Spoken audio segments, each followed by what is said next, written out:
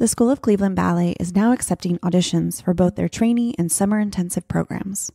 Their trainee program is open to male and female dancers ages 18 to 22 and offers opportunities to perform alongside Cleveland Ballet at their home in Playhouse Square and in productions during their regional tours across Northeast Ohio. Cleveland Ballet's home theater complex Playhouse Square is the largest performing arts complex outside of Lincoln Center. School of Cleveland Ballet's summer intensive program is open to dancers ages 8 through 22. The program runs for 4 weeks where dancers will participate in daily classes in ballet, pointe, conditioning, modern, jazz, character, Spanish dance, and more. As part of the program, there is housing, food, and transportation available, as well as workshops in nutrition, injury prevention, makeup, and more. Auditions for both programs are by video and do not include any audition fees. Audition by March 31st, 2022 for the trainee program and by March 16th, 2022 for the summer intensive. Visit clevelandballet.org for complete audition and program info or click the links in the description of this episode.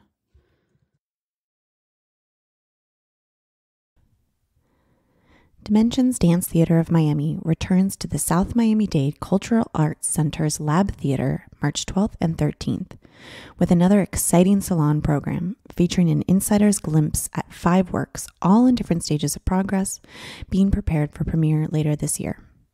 Their program spotlights the work of 4 cutting-edge neoclassical and contemporary choreographers with an insider's look at the process.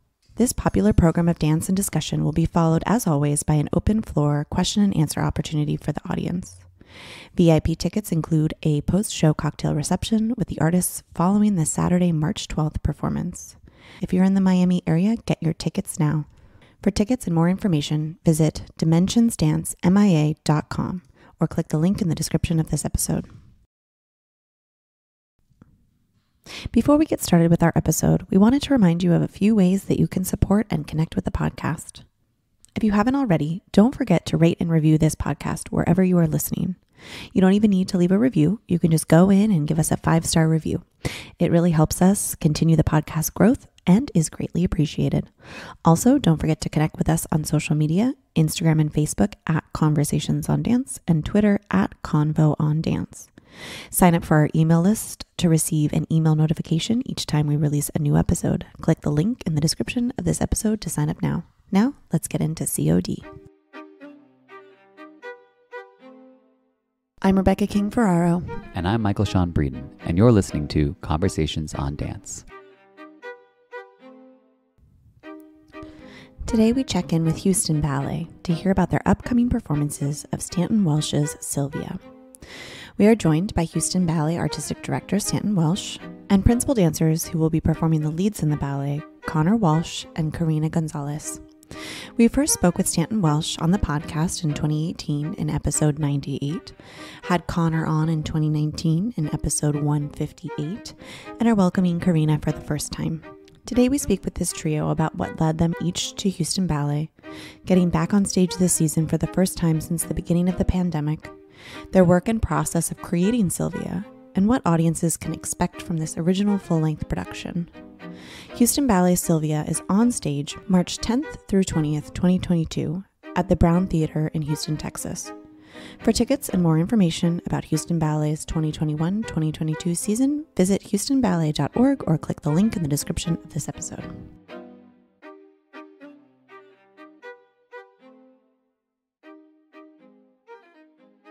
Hi, everyone. Thank you so much for joining us today. It's 3 of you. So we managed to coordinate, and you're performing this weekend. So we're super grateful that you could all join us. Connor and Stanton, welcome back. And Karina, we're so happy to have you for the first time.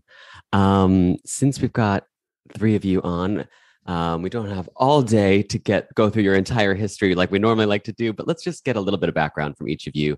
I'm curious what, with all of your formidable talents, you really could have gone many different places in the dance world, anywhere.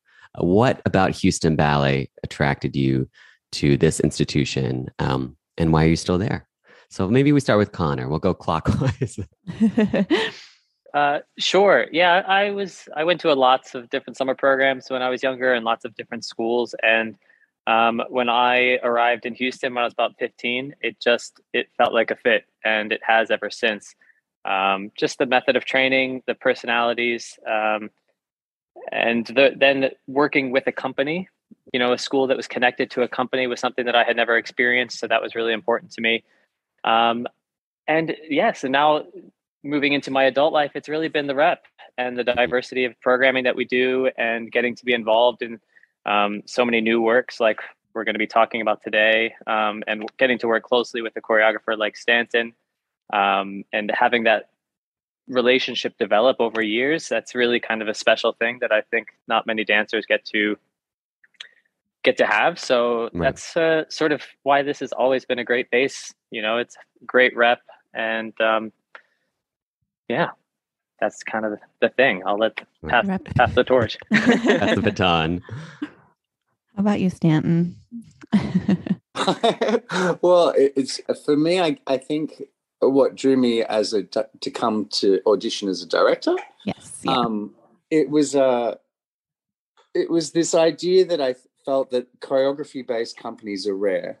Yeah. And here in Houston Ballet, Ben Stevenson had created this place where making story ballets, full-length story ballets, unusual ones, classical ones, was kind of a part of, and there are so few companies that were doing that, or that were investing the time, keeping the dress rehearsals, making sure that this sort of Eden for choreography and making a good product was always available. And I thought that was important, and important enough to raise my hand for. And that's what drew me here. It's a really unique environment, Houston. We have in all the arts, all this growth and talent, and the artists can still afford to live in the city. They can be in the city. They can have families, sort of more like New York, maybe in the 70s and the 80s, where it's very creative. You're surrounded by the creators in all the different art forms. And I think that's a very special thing. Hearing you talk about, being an artistic director and a choreographer and having that be an important role of your directorship, I wonder what your thoughts are on, while there are big companies that are changing over right now, do you feel like we're even moving further away from that model? Of course, like with New York City Ballet and Balanchine, that was an important part of their model. Do you think that that's maybe something that's kind of slipping away? Further away from storytelling?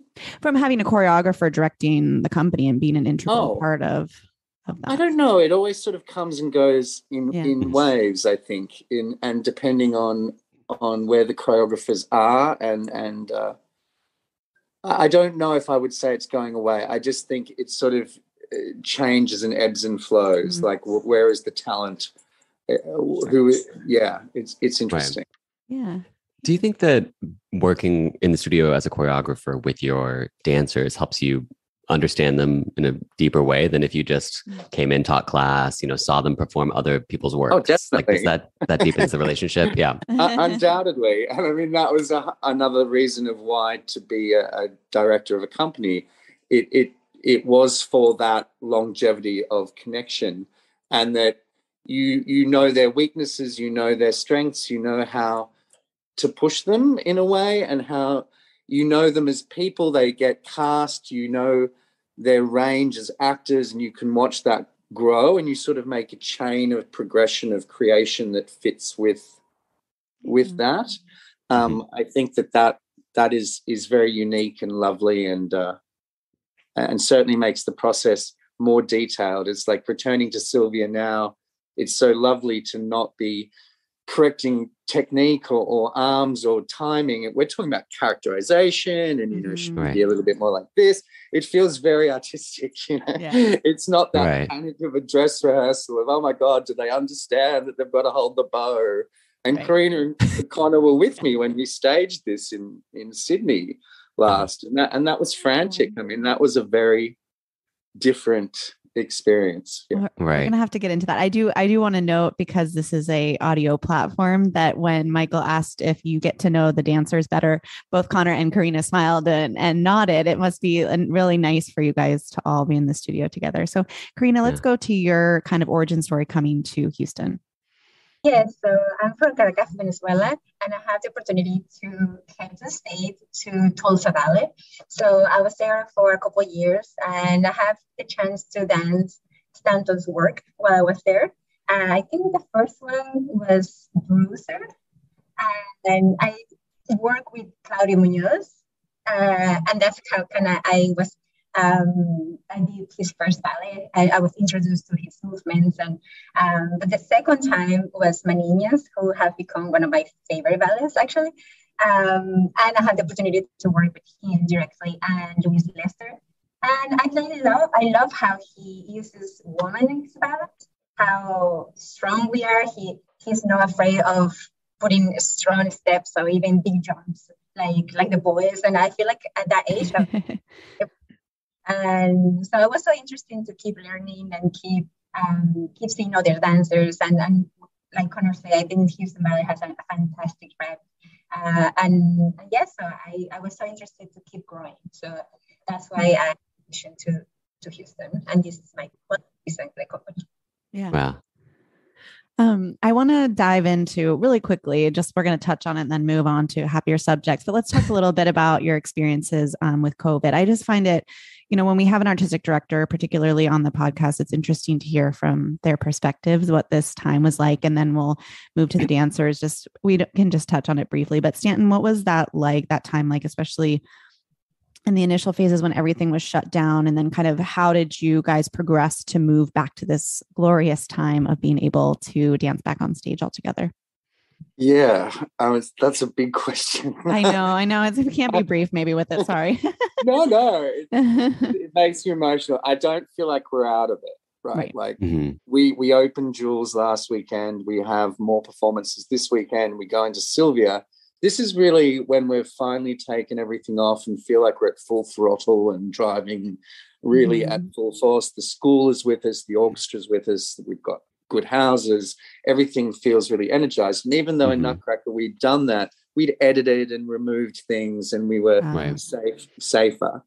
So what did it feel like? It felt we'd had an experience with Harvey with the flood where oh, sure. Everything shut down and you're wading into the ballet building and we're sitting around a desk going, okay. So we'd had that practice as a team of that kind of thing. So I felt like in the beginning we were actually quite organized. I think for me personally, it's the mandates and everything that was so hard and emotional. It is hard to think and talk about. I think all of us suffered through that in some way. That was the most painful thing, certainly. Sure. Making those decisions and doing what we felt was right. Right. Of course. Connor and Karina, you're back on stage in Jules now. I'm presuming that you have roles to dance this weekend while you're rehearsing Sylvia. What is that like? Is that a little like whiplash, going back and forth between you're back on stage, there's the joys of dancing this ballet, but that's quite different from immersing yourself in a full length where you'll be doing a character. What's that like going back and forth for you guys right now? Start with Connor. Sure. In Houston, we have a really great schedule for performing, and particularly as Stanton was referencing earlier for making new works, that we have a lot of stage time, a lot of preparation time. So we're usually only performing 2 reps at a time at max. But as the schedule, as we're doing that, we are on the stage with 2 different programs right now. So last night we had a dress rehearsal of Sylvia, and tonight a show of Jules. But I always feel that we have sufficient rehearsal time in this company, which is really great. You're rarely going out on stage feeling unprepared. And I could moan about doing these 2 big nights of dance back to back, but I know a lot of other companies are trying to piece together a different ballet every night. So I think actually we have a pretty luxurious schedule for the most part. The challenge for us a lot of time is sometimes stylistically, and that we do works from bare feet to point shoes to jazz shoes to pretty much anything is the range of work. So right now going from Jules to Sylvia is not such a huge transition for us physically, but sometimes you're going from a Christopher Bruce dance where you're barefoot and in the deepest squat you could be for most of the night, and then the next night you're going into Jules. Like that's when your body is like trying to be 2 different dancers at the same time. But the company's used to this schedule, and it kind of feels good to be juggling all these things again and not just focusing on one show 4 months away. It's it's that adrenaline and that waking up the next day and being like, okay, next ballet. That makes me feel like we're back. It's a new level of pressure and excitement. It's good to feel again. How about you, Karina? What does it feel like to be back again on stage? Well, for me, it's Kobe. I have to say that it was a battle. Like, I loved it and I hated it. As a mother, especially just because I home all day. But yeah, like physically, it was just a battle. Like it's very easy to be at home trying to train and trying to be focused with a little one running around, and that was the hardest thing I have ever done. But being back is who we are. It's who I am. I want to be on stage and having that audience, a full theater back again. It has been a blessing. To add about the rep right now, I feel like the difference with other performances is because Sylvia, it's our third time doing it, Connor and I, especially. So it feels comfortable. It feels like we are ready to go. And Jules for me is totally new. So I think I focused so much in this program, but now we it's not relaxed, but I feel like it's just confidence. Go to the performances now. Let's talk about Jules just for a second, because by the time this airs, it will be over, but it's always wonderful to talk about Jules and hear about your experiences with it. It's one of our favorites, of course, of all time. Is this the first time, Connor and Karina, that you guys have danced this, or has it been part of the rep before? This is my second time, maybe about 12 years ago or something. Oh, it's been a while, right? It has. The company danced it, and I performed Rubies and Diamonds that last time, and this time around just spending time with diamonds. That sounds fantastic. What a great thing to be spending time with. It's a glorious companion, I tell you. Yeah. How about you, Karina? Yeah, so Jules was my first ballet when I arrived to Houston. So nice. I was so nervous. Of course, I feel like all eyes were on me, but I used to do Emerald, the trio. And I felt like I always stay with that little thing in there that I wanted to do Rubies. So 12 years later, I'm doing it. And I waited for it for so long. And of course, I know how hard it is, especially I don't consider myself a balancing dancer. Like, it's so hard how fast you have to move and so musical. And so I feel like it was a beautiful challenge that now we are performing. Right. So good. So we're about a week out at recording time from Sylvia being on stage. Stanton, let's talk about your process with the ballet. You are known to rework, very obvious classics, but then also, take a risk with something like Marie Antoinette or Madame Butterfly. What brought you to Sylvia? Why did you think that was a ballet worth presenting for the Houston audiences and giving your voice to it? Sure. I grew up with the music of Sylvia. It was Delibes' score. I was around classical ballet. My parents are dancers. My mother actually choreographed to Sylvia on a ballet school when I was about 7 or 8, and she has photos and videos of me dancing around in nymphs costumes, thinking I was great at that point. And I remember the music completely. It really impacted me. And then I saw it over the years, and I always loved the music and thought I want to do something, but I couldn't make the story work, and I felt like it was a little shallow. And I couldn't find that link. And then it wasn't until I think about 3 years prior to making it that when I switched to the Greek gods and put Eros in and found the story of Orion and Artemis, and that sort of explained to me why Artemis treated Sylvia the way she does, it all kind of made sense. And that was where it really went into high gear. Once I divided into these 3 stories. Right. So you mentioned once you found these stories, what kind of research are you doing? What kind of, exploration are you doing when you have an idea for a ballet, but it's not quite there yet and you want to really develop it more? I like lots of documentaries. I think I endlessly have podcasts on or YouTube on playing, and mythology is always something that I've been interested in, and I had a vague idea of it. Eros and Psyche's story I've seen as ballets actually before. And so I knew that story.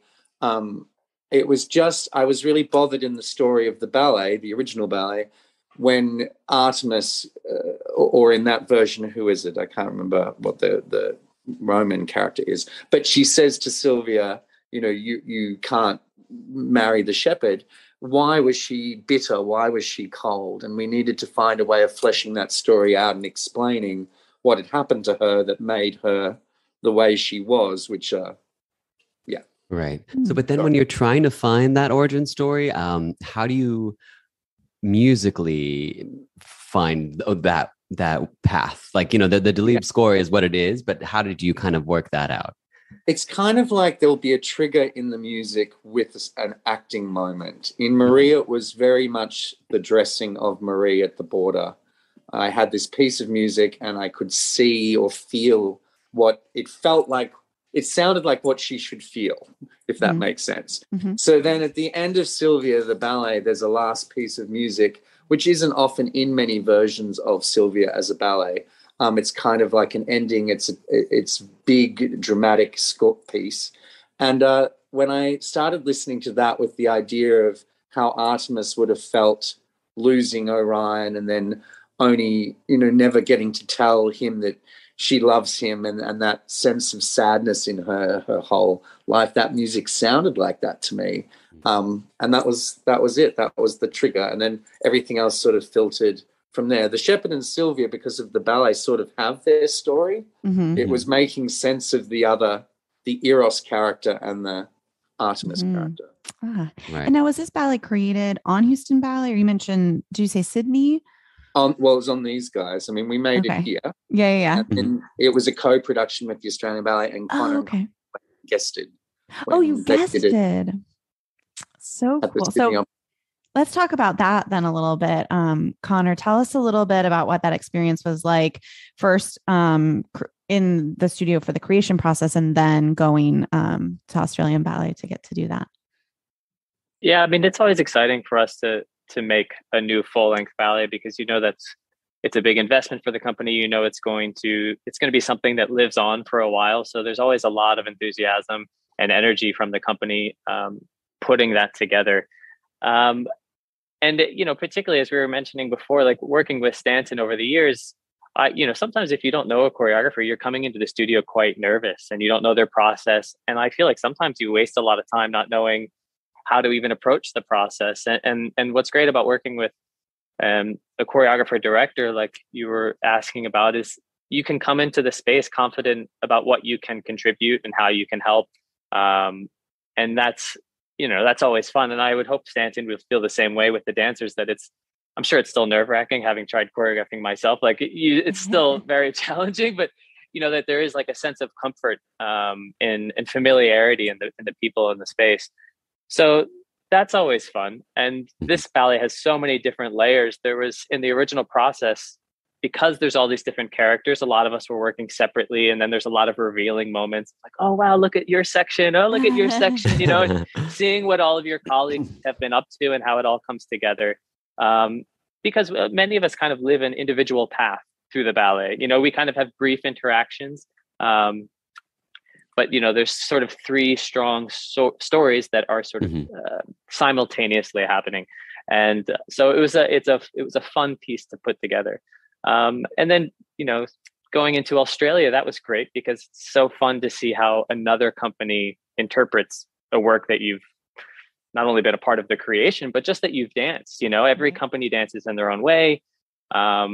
I will admit, sometimes it was a little embarrassing to be like, oh, they're doing that because they saw me do that on the do it like that on the video. You know, like you become a little hyper aware of what you do because they're learning it from a video of you. And it kind of makes you think.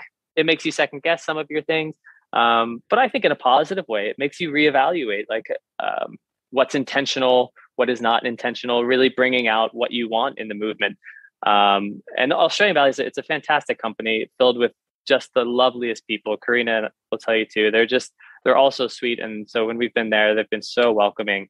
And it was a lot of fun. Karina and I do some really wacky, challenging pas de deux in this version. So as soon as they got there, some of them were like, how the heck do you do this move? And and you get to kind of share the little tips of of all the rehearsals process, which is great, because sometimes there's so much trial and error in a process, and then once you figure it out, it's not so hard. It's like, and it's nice. Right. It's like, hey, if you just spot your head right then it's works out effortlessly.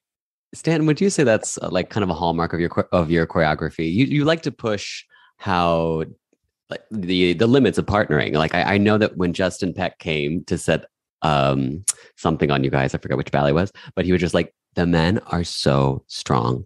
And it's like, it's because of Stanton's choreography. It's just because you gotta meet the challenge. But what about that interests you? Like why is that something that as a choreographer you like to pay particular attention to? It's funny, isn't it? It's like a lineage of ballet. So the Australian ballet always had a history of really wonderful partnering men. So there were principal men and there were the great dancers, the classicists, but there was also this whole contingent of matinee idol people who became super famous. So when I started making full-length ballets in Australia, that was always a part of it. The men, you had this collection of guys that really loved partnering and challenged each other on it, doing 100 push-ups quickly after the bar before center. And it was that sort of energy of lifting. Mm-hmm. And then, Ben's partnering is super hard. It is super hard. Like it's also here was Kenneth McMillan was resident choreographer. Mm-hmm. Super hard partnering, Kranko's work, John Newmeyer. So we sort of had a history of that. And I feel like, yes, I definitely love that. And I like working in that world because I do think it's so expressive. And I think what Connor was saying too about the relationship between the choreographer and the dancer, it's also between people that are familiar. We just made Romeo and Juliet, the three of us. They were just Juliet and Romeo together in the production before. So it's kind of like MGM Studios where you've got these movie stars that you keep finding projects for, that their relationship develops also, and they become braver with each other. And there's something that we tried before that didn't work that now works because Karina's worked out a way or Connor's got this. Right. And the ballets escalate off each other. You can see the connection. Yeah. Right. It's funny that we're talking about partnering. I was watching a video of you guys talking about Sylvia, and Connor, you mentioned that Karina as Sylvia will partner you in moments because, as a hallmark of she's a strong woman. So Stanton, why was that kind of important to throw that element in there too? And is it as challenging as what the boys do?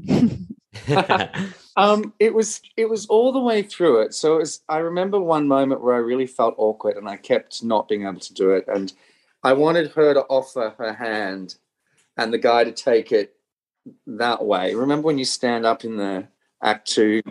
And it just felt so unnatural as a man to be putting your hand on top. In ballet, we're always programmed to be the way we hold hands. And so we try to do in everything, not just actually lifting and moving, but how you indicate who's walking the other one, how do you kiss, how do you romance, and right through to the bows that both the men and the women receive flowers. It's very mixed that way deliberately, but it's right through. It's every gesture we tried to make that way.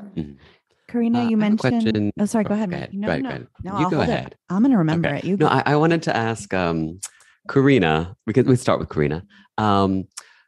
You've obviously done a lot of other full lengths. How does your process for each one differ? Or do you kind of start at a similar base when you're creating your character?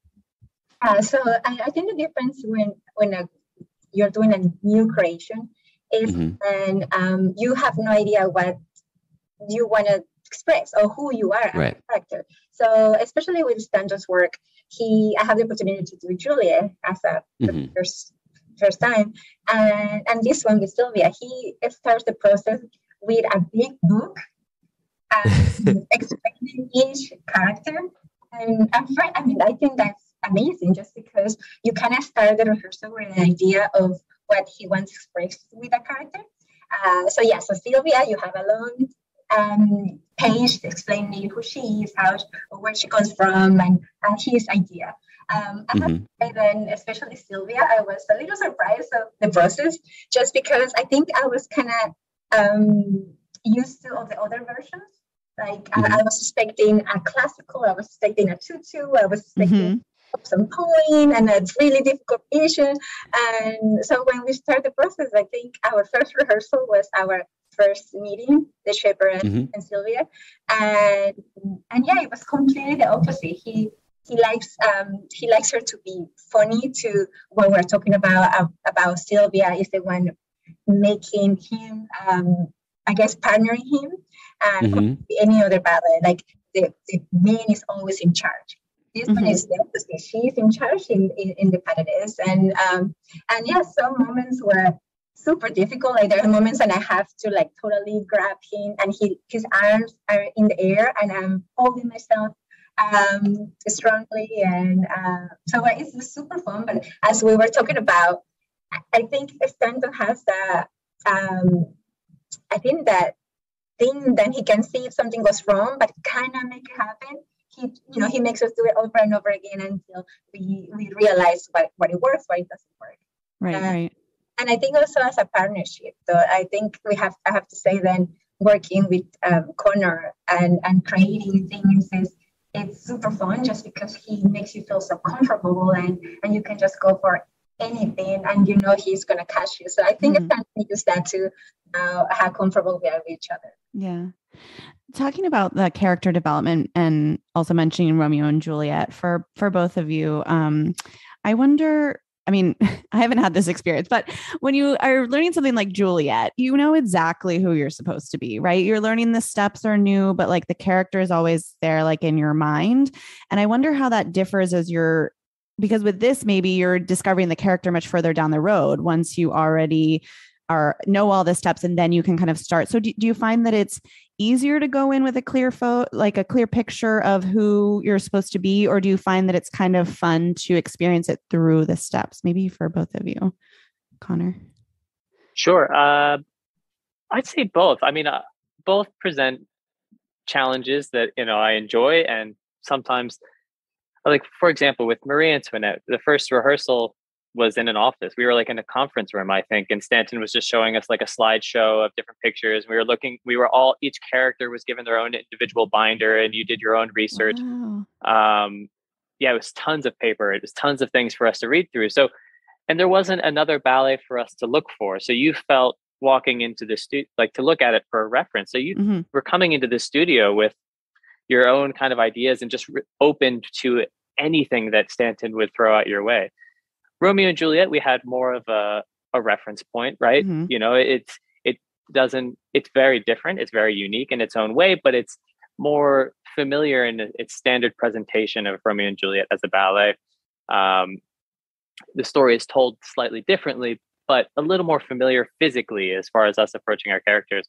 With Sylvia, I would say that was challenging in a way because there were all these different versions out there. So you kind of have like, is it this or is it going to be like that? Or is it going to be this? So it is a little hard to shed some of those things. Like Karina said, finding that physicality when you have a preconceived idea of what it may or may not be. And again, and this one is more similar to Marie in the sense that we found our own route. Our characters are very different than any other production out there. So I found actually this one was sort of challenging because we did have all of our references and ideas, but then we had all these other ballets that kind of maybe pollute our imagination of what we could or couldn't or should or shouldn't be doing with it.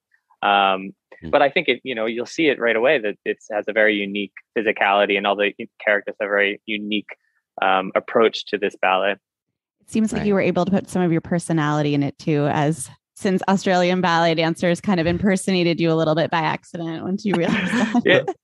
I mean, I think that's a lot of Stanton putting our personalities into it, but that's, without us knowing as it's happening, we're all too focused. Right. And then in hindsight, you're like, that's us being cheeky or that's us, being playful. And, that it takes a little space from the ballet to see it, I think. Yeah. Right. So I have a question for Stanton. Something like Sylvia, while well known, it's people aren't as attached to it as something like Romeo and Juliet, right? So do you ever find when you're mounting something like that, like a Romeo and Juliet or like, a Tchaikovsky classic, is it harder then to get your idea across? Like maybe what if Juliet your Juliet thinks it's, well, I want to do it like Olivia Hussey and Zeffirelli's, and you're like, no, I want it like Judi Dench.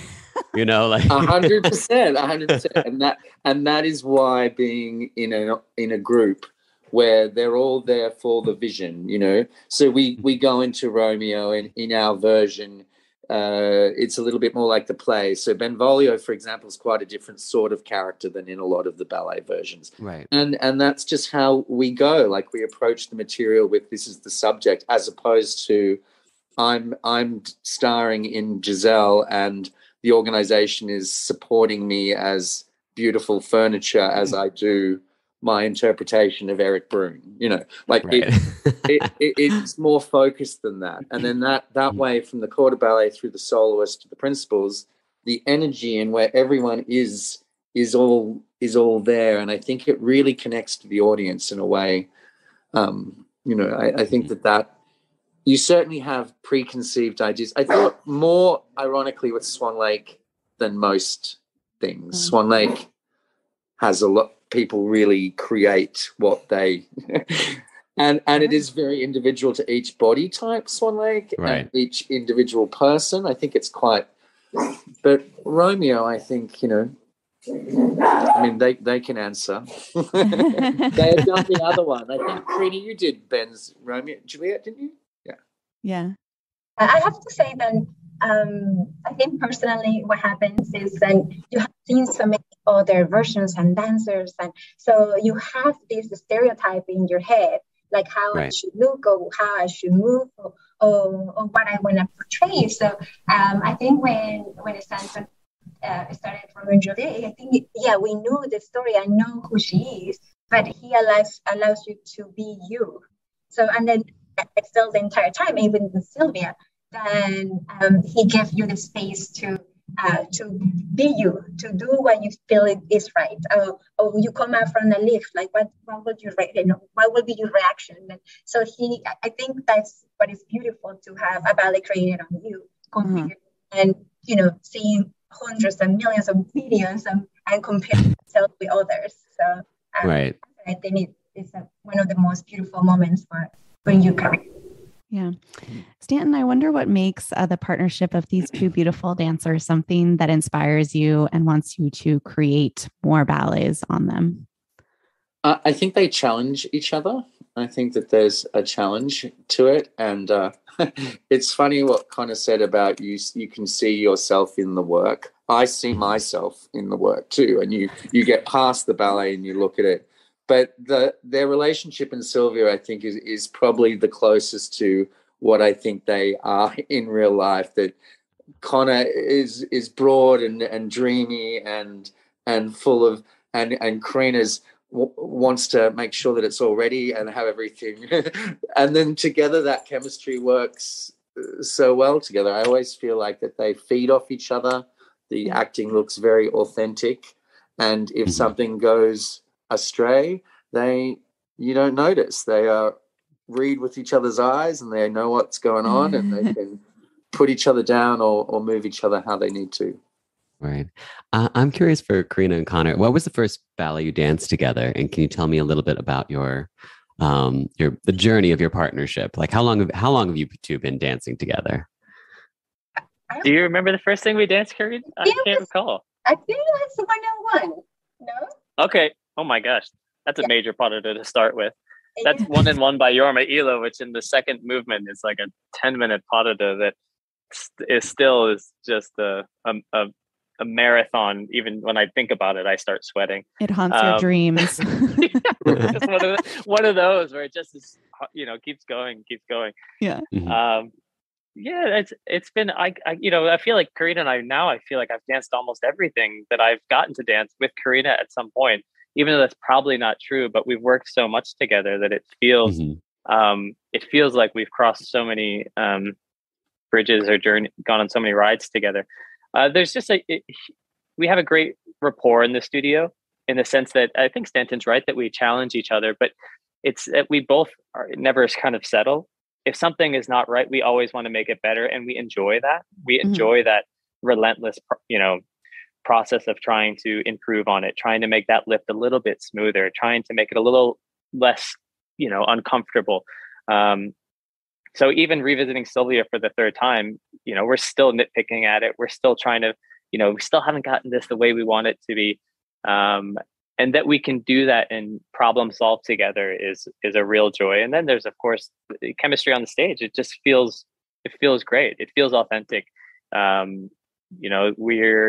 We match each other's energy on the stage in the sense that we're both willing to go to the same place together. Whether that's in the romantic ballets or the playful ballets or an abstract ballet like One and One, like Karina was saying, where we just challenge each other physically or we challenge each other emotionally. That's absolutely, I'd say it's an accurate description. Sounds like you guys are perfectionists. Well, we do have to wind down because you are literally performing tonight. But before we go, I wanted to ask if there is a dream collaboration between the three of you. And this is fun because I'm letting you put the boss on the spot. Cast me in this. It's my fault. We can blame me, Stanton. An existing work or a new work? Let them pick a new work. I mean, maybe a new full length. Yeah. That maybe you've had percolating in your mind. There you go. What's a new full length that we have yet to do? A new full length? I mean, it could be anything. Not done. You could be doing, I don't know, the Tinder Swindler for all we know. It's two already. What is it? Tell us. Well, it's your job. Carmen. Carmen. For Karina. Yes. Oh, of course. Yeah. Okay. That feels right. Great ballet score and such a good bit score. of a problematic story, but it needs some You reworking. could change the story if you'd like. Absolutely. You can do whatever you want. I have to say, I did two different versions of Carmen in my career, and it's and I actually remember when the run was over, I would still listen to my Maria Callas recording after it was done. The only time you do something, normally like Nutcracker ends, you're like, please never play that again. Even though it's a great score, but yeah. But I was like, I just kind of want to keep listening to Carmen. So it is wonderful music. That's true. Yeah. Well, there are more Neumeier ones, guys. No, I mean, there's tons of ballets we want to do. I was like over here trying to think of what should we pitch? What should we pitch, Stanton? Well, yeah, dream, of Neumeyer's absolutely dream role. But yeah, Stanton did such a wonderful job with Madame Butterfly, that conversion of an opera to a ballet. So whenever I'm going to an opera, I'm always like really trying to listen to that orchestration and being like, is there a ballet tucked in there? Is there, or do you keep the vocals? I was just at Magic Flute the other day, and I was like, this story could be a great ballet, but I don't know enough about reorchestrating things if it's a good ballet. But I always feel like there's great operas that could be transferred into new ballets. Yeah. Mm-hmm. Yeah.